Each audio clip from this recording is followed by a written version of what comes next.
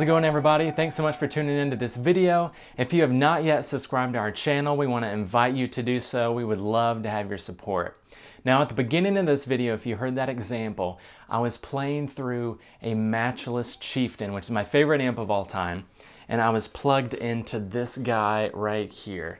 This is a Suhr Reactive Load IR. Now, what this does is it eliminates the need to mic up a speaker cabinet. Okay, so what it does is you plug, in my case, my physical tube amplifier into the back of the input jack where it says from amp. And then what it does is it has three outputs on the back. So you can tell that there's the input and then there's three outputs. Now the first is just a through where you could still run to a speaker cab. Okay, so if you still wanted to have that as an option, you can do that. The other two is, one of them is what's called the IR output, which is where it applies an impulse response from the input of your amp and then sends it out at line output, okay? So, or line level output. And then you can run that to your interface for your D8W or to, you know, a DI box for front of house, whatever. If you don't know what an impulse response is, I encourage you to go look up a, you know, a definition, probably more technical than what I'm about to say. So here's just a simple explanation, is it is adding a simulation of a scenario where a mic is receiving information from a speaker cabinet, okay? Because basically with different IRs, you can set up different setups, different microphones, different speakers, different cabs, different rooms even, and it just allows you to change the, just like if you were to change cabinets or change microphones with your amp, it simulates that you can do those changes, but digitally, okay? So again, this is basically someone who wants to eliminate having to crank up a cab and it be super loud and having to mic it up. Let's say you have a small space and you can't be super loud, or let's say you don't even have access to some great microphones or cabinets. This is a great solution for you. Now, there's also an output on here where it just says unfiltered, and that way you don't have to apply an impulse response. It just takes the input of your amp or the output of your amp and then just sends it unfiltered, uncolored at line level.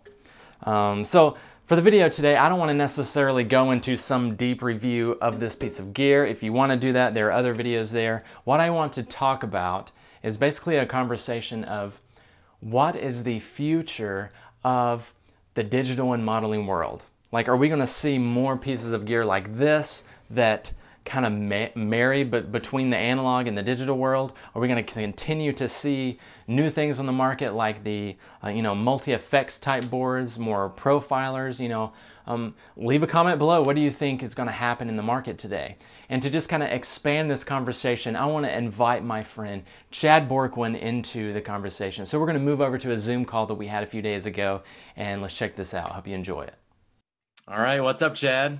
Hey, man. Thanks for having me on here, Aaron. Yeah, thanks so much for doing this. I'm excited. Chad, go ahead and introduce yourself for those of you that may not know you. Sure. Yeah, Chad Bourquin from here in Kansas City, and I am the guitar player for a big-time grain company. I also own an entertainment agency. And then my brother, Brett, and I, you know, we've got all kinds of projects that involve music licensing and training programs for other artists. We've got something called a Dream Big series, which is a keynote concerts for corporations and schools. And yeah, there's a lot going on. So. Cool. You staying busy during this time?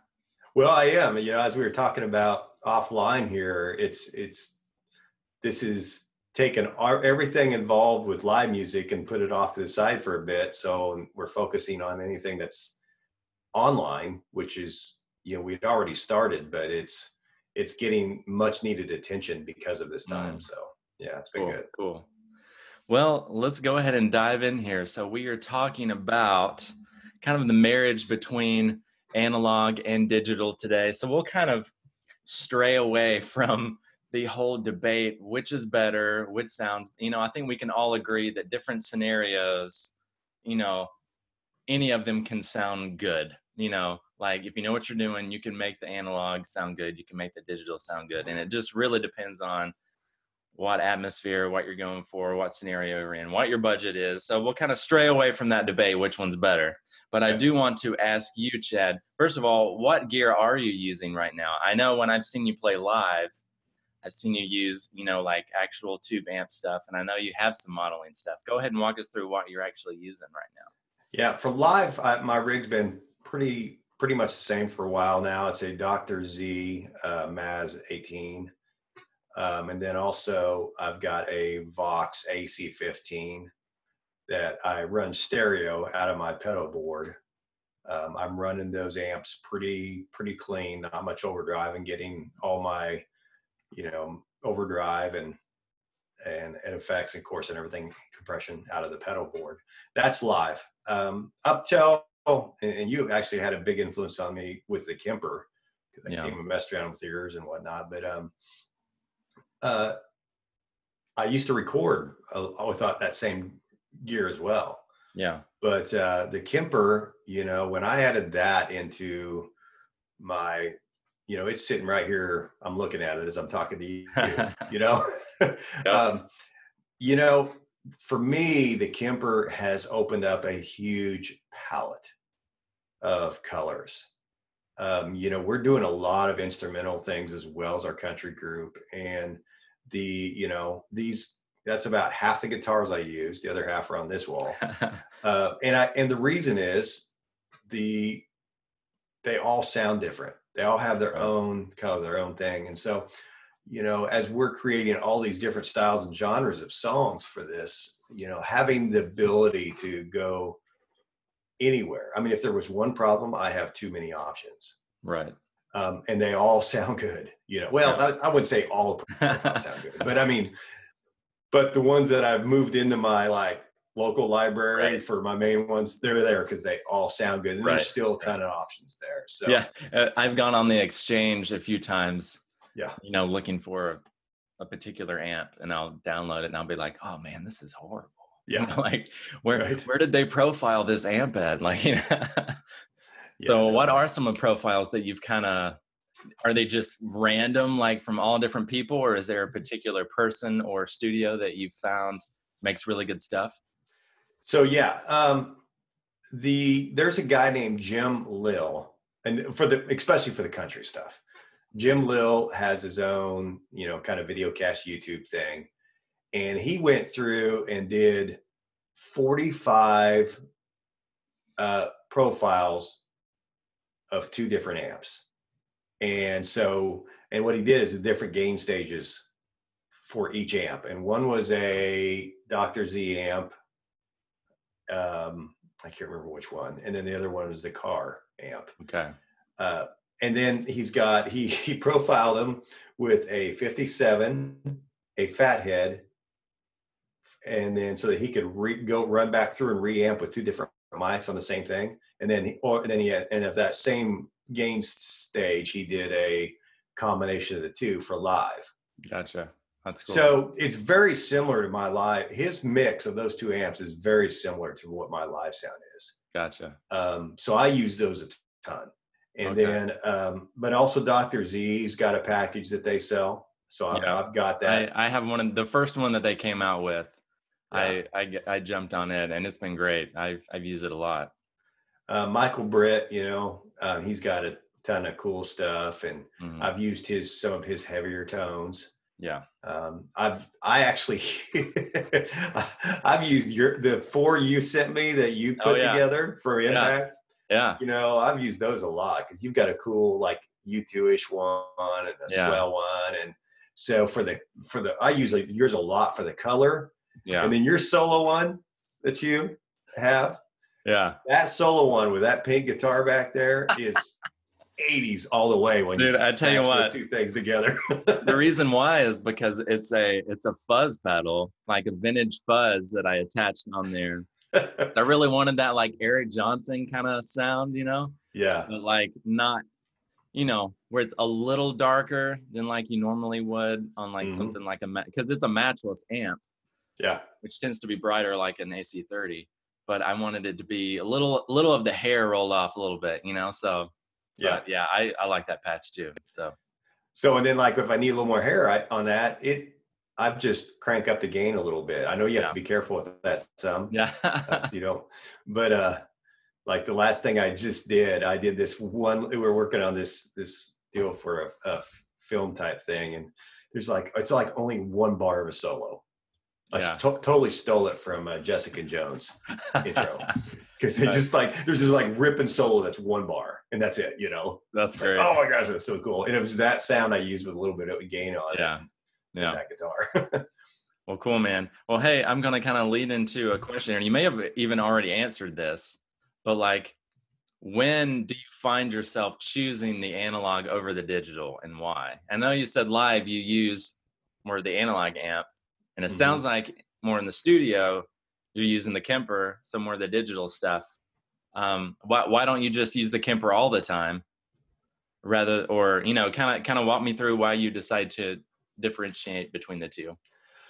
Well, and I know you can get this with speakers and stuff live, but I still like the air pushing behind my. Right. Yeah. I like the feel. Feels good. Yeah, it feels good. But some of it's logistics. The amps are all cased up in a trailer that's already packed and ready to go.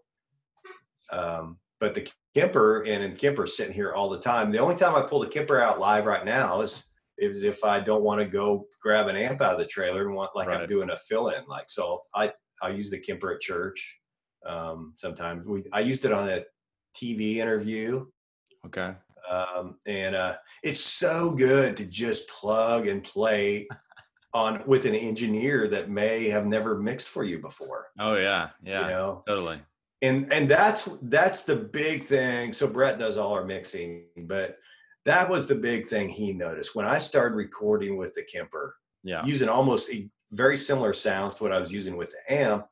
He was getting way better out of the box stuff that he was having to do very little EQing to. Yeah. Because there's so much, you don't have to sit there and every time you want to record something, make sure the mic's exactly in the right spot, and then of course I'm doing this at home, right? So I don't have to run at a volume. Oh yeah, right. And I can record all day long and not bug anybody in the house. Right. So yeah, and I just don't have to carry as much anymore. That's right. The way the things, I've figured out a system for me that keeps me from carrying as much. So. Yeah. Cool. Well, yeah, I definitely think that is an advantage for us at our church. We run 2 Kempers, and I have a Matchless Chieftain, which is my favorite amp of all time. But the Kempers are so easy, and we just, for our setup, like isolating a cab and micing it is just not an option. Like, we have a large stage and our room is decent size, but if I were to crank it up to where I wanted to, even if I tried to build an ISO box, it's going to still be too loud. We've tried that and you can still hear it. But, and then we don't have much green room space back behind, off the side of the stage, because we then have classrooms off to the side that can still hear, the amp cranked even when it's so for us, the Kemper is like or just modeling essentially is the perfect setup for us. And consistency's sake, I make everyone use pretty much 2 or 3 patches that we have loaded on. So that's a big advantage for us.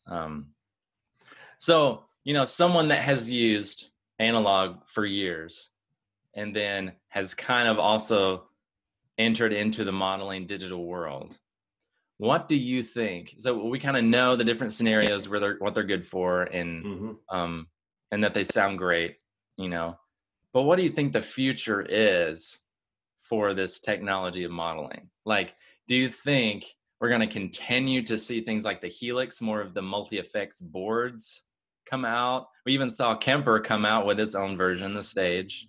Do you think we're going to see more plugins? Think we're going to see more of the cool thing about the Kemper when it came out was that you could profile your own amp. There are some other ones that are coming out that are kind of like, well, where do you think we're going with this? Well, I can only kind of think of what would make things easier for like where we're at. Mhm. We don't do a ton of fly dates, but we do some. Yeah.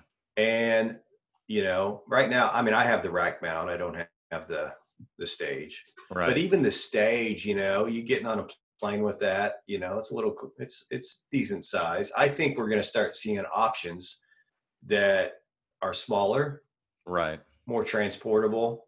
I mean, it might go as far as to eventually people start carrying like you would think of a keyboard controller, but it's a pedal Right. board Yeah. where people it's a generic pedal board Yeah. and you bring your flash drive, Oh, yeah. Yeah. like the Behringer is, kind of Yeah. where you just show up with a flash drive and you plug it into the generic. I mean, that would be I Yeah. mean, that may not have been thought about yet. That's a great idea for somebody, but And I did that with the Kemper, because the Kemper, you can, if you have, like I flew to a friend's church in California and I brought my Kemper rig on a USB drive. They had one, I popped it in and I was ready to go, so yeah, like that is an awesome option, and I agree with you about the size thing, because like we've even seen the HX Stomp, which is, the tiny miniature version of the Helix. yeah. And those things sound great. They Mhm. they're easy to operate. Um, so yeah, size is definitely a thing. It would be cool, like you said, if there was something that would be more universal, that Mhm. that would become more almost industry standard. Yeah. Kemper has kind of approached that, I think. Have they? I mean, I think we see those more on professional stage than a Helix or even an Axe Effects. Maybe I'm wrong, but from just viewing stages, like I even watched Hans Zimmer's live in Prague the other day, which is an awesome thing on Netflix if you haven't seen it. And they have, I mean, probably like 8 Kempers on stage. Like Wow. all the guitar players, all the bass players, everyone on there is using a Kemper, which I thought was awesome. Even people that I thought were diehard, like something else, I've seen use Kemper. I'm like, okay, Yeah. so not to just ramp up Kemper because I have one, but again, that is, I think, a cool thing, because you can just bring your USB drive, plug it in, and you're ready to go. So you may be able to do that with a Helix. I don't have one, so I don't know. But so yeah, I think size and maybe more industry standard would be cool. Yeah. Um, So let's kind of dive in. At the beginning, before we start our Zoom call, I did a demo of me playing the Suhr Reactive Load IR. So, which is similar to the Universal Audio aux box, Okay. which essentially you can take an analog or solid state, even a tube amp, whichever, actual physical amp, plug it in. I guess it essentially attenuates it as well, but it also applies an impulse response, you know, modeling a speaker, cab, and a microphone, or even 2 microphones, and then sending it out at line level so that you can either run live to a PA or you can run into your interface. So essentially, you're turning your actual physical amp into kind of a direct Kemper modeling scenario, right? Kind of solution. Mm-hmm. Would you find something like that helpful? Because you've said that the advantage of the Kemper is the size and not having to pull a amp off the trailer, off the rig or whatever.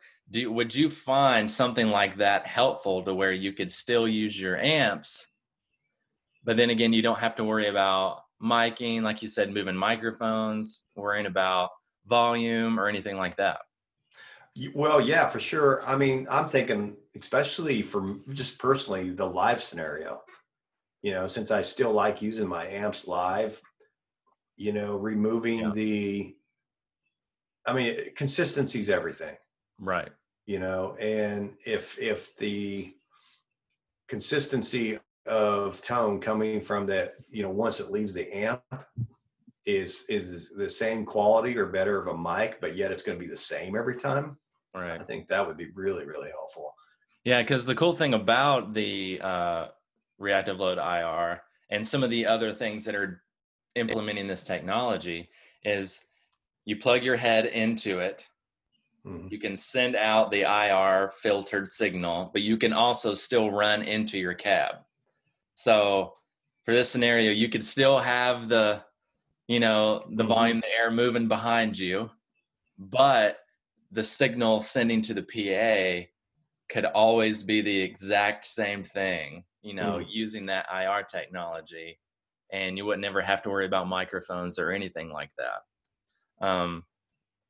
So yeah, for someone that would want more of a consistency based, but also want that volume still, I think Yeah. it's a great solution, And I mean, as far as the amp, I would just have to, like in my studio, if I had one here, I just have to. I mean, it sounds like that's what you've done. Did you compare this with a mic for So your I have Matchless? not compared. The reason why is I feel like it would not be super beneficial because I don't have the same speakers and microphones that the Suhr has built in. Oh, So what yeah. I could do, and maybe this is a future video, is make an impulse response of what I'm using and then load that impulse response into the Suhr. So then you could actually compare.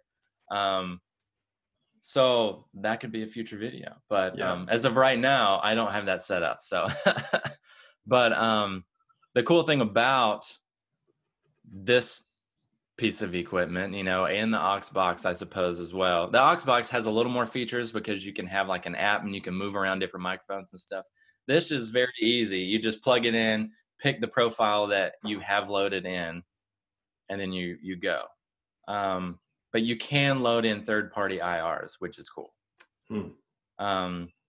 So I personally, I think it's really great for studio because I do like having a physical amp, just the whole tactile mindset, and having the IR, reactive load as a possibility to run straight in. I'm not having to mic up, because again, essentially, I'm creating a model direct, almost Kemper version of my tube amp. Yeah. So I think that's a great technology, and I think we're going to see more of it arise. Yeah. Well, and the thing about tube amps is no tube amp sounds exactly the same. Right.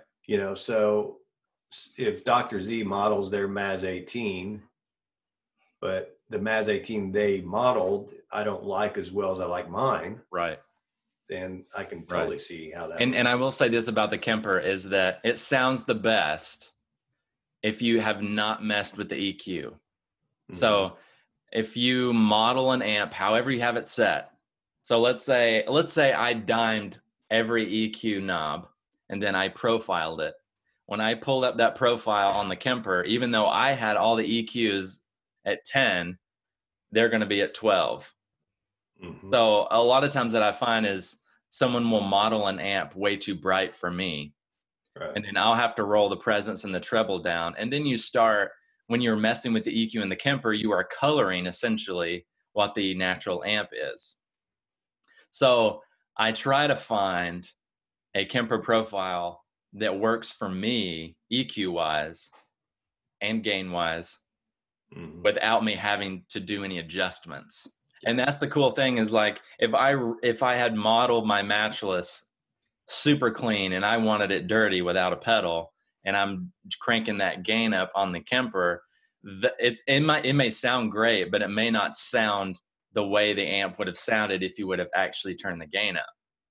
So that's the only thing that I've noticed about the Kemper is if I am doing a lot of tweaks, it may still sound good and that's all that matters, but it may not be reflective of what the natural amp would have sounded like if I would have made that tweak on the actual physical preamp. So that's my thing that I like about having the actual amp right in front of me, because I do make a lot of different EQ changes if I'm tracking for it to fit in and to differentiate from the different parts and stuff. So I guess I also wanted to ask you this question, you know, for the future of modeling, um, let's talk about depreciation. And this is a big thing for me because, you know, and especially those who may be watching this channel, you know, church ministries and stuff like that, or someone that if they were to buy a Kemper, that's a huge investment, you know, like for us as a church, I saved up for like 2 years to be able to buy I actually bought one Kemper, then I had to save up a whole other year and get another Kemper. You know what I mean? So they were huge investments on our end, right? Because brand new without the powered version, they're $1,800. You can buy a nice tube amp for $1,800. So with the IR technology to where you can use a physical tube amp in the same scenario without having to mic a cab like you could a Kemper or any other modeling piece of equipment, do you think it would be better on the long run to invest in an actual tube amp that may potentially hold its value longer than something like a Helix or a Kemper, where maybe in even 5 years down the road becomes obsolete when they start coming out with new versions and then they stop providing firmware updates? What's kind of your opinion on that? Yeah, that's kind of tough for me because I've never made a decision based on depreciation. Yeah. I've made it based on what do I need it out of this the most. Right. And somebody, I have a feeling I'm not answering your question, but somebody that is basically, this is my tone. This is what I play with. This is what I love. The most variances I'm going to want, I can do out of EQ with pedals. That's, you know, they're probably the person that's going to really thrive on this whole amp deal because, you know, an amp probably will hold its value better. For sure. You know, I don't really know. We're in kind of some new times with this, where somebody, you know, in recording, you know, a guitar, the more variance I do in tone, the bigger it sounds. And the more space you can create in a guitar mix. Right. Not using the same. You just can't do that with one amp. Right. You know, I mean, you get a little bit with switching guitars, but it really takes mixing amps and that sort of thing to get that. So I, you know, if I'm making a decision on a depreciation, I would assume that the amp's probably the safer bet. Right. I'm guessing. Yeah. Because, you know, like I've always been a Line 6 fan. Like originally when the first little kidney bean pod, you remember the little burgundy looking kidney bean thing? When that came out, I jumped on it because I thought that was awesome, you know? And then I bought the X3 or the XT Live or whatever. Then I bought the HD 500.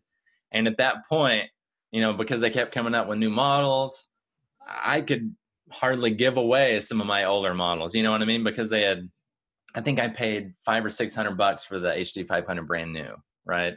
Yeah. And then 8 years later, I was going to try to sell it, and I maybe sold it for like $90. You know what I mean? And again, for the years that I used it, it probably paid itself off. You know, maybe it's not. Maybe I'm just overthinking this, and it's not a big deal. You know, like it's worth what it was worth to you. You know, like. But again, I'm thinking of the person that wants to buy something nice, you know, not just buy something cheaper and they want something that's going to last and may not have the option to buy multiple things. Well, I love the versatility of the Kemper, but I'm also thinking like, is it going to be obsolete in 10 years? You know what I mean? I mean, it could be, but what about those pods? There weren't updates coming out. Would we get them like weekly now? Yeah. Weekly or every 2 weeks, there's an update coming out. You couldn't do that with a pod. Yeah. You know, this is what you get. Yeah. It's not changing, you know? Right. Yeah. Where the Kemper, it's like, there's constant improvements being made on that. Yeah. I mean, because it's essentially a computer, right? Right. Yeah. You know, so I don't know. I don't know what would, I don't know what would make the internal guts of that obsolete. Right. Other than back to our discussion of size of more compact, more compact. Right. You know, maybe I don't know, which they're doing with the stage and that stuff. But and I think we can both agree, like, if it sounds good, it sounds good. Right. You know what I mean? Yeah. Like, I think that's the thing that people get hung up on, you know, like, oh, I want to be the guy that comes in with the nice expensive amp and the gear and look like I know what I'm doing. I don't want to be the guy that has a little tiny pedal that my entire rig's on and come in and plug in and look like an amateur. Yeah. You know what I mean? Like, there's still that stigma in the guitar world, unfortunately. I mean, it's a real thing, but it kind of stinks because what sounds good, you know? Yeah. So it's like, I think the whole thing in this whole discussion, and maybe we didn't answer any questions, I don't know, but like we had fun. The thing is, like, what works for you works for you. You know, you need to analyze and ask yourself, what works best for my situation? What works best for my budget? And again, if it works, you know? Yeah. So, but hey, man, I had a lot of fun. I appreciate you taking time out of your busy schedule, talking gear. So yeah, anytime, man. Always enjoy this. Yep. So again, I appreciate it, man. Thanks, Aaron. Thanks so much for joining us today. Please leave a comment below. We would love to hear your opinions of where this market is going to go. And again, please subscribe to our YouTube channel. We would love to have your support. Until next time, we'll see you later.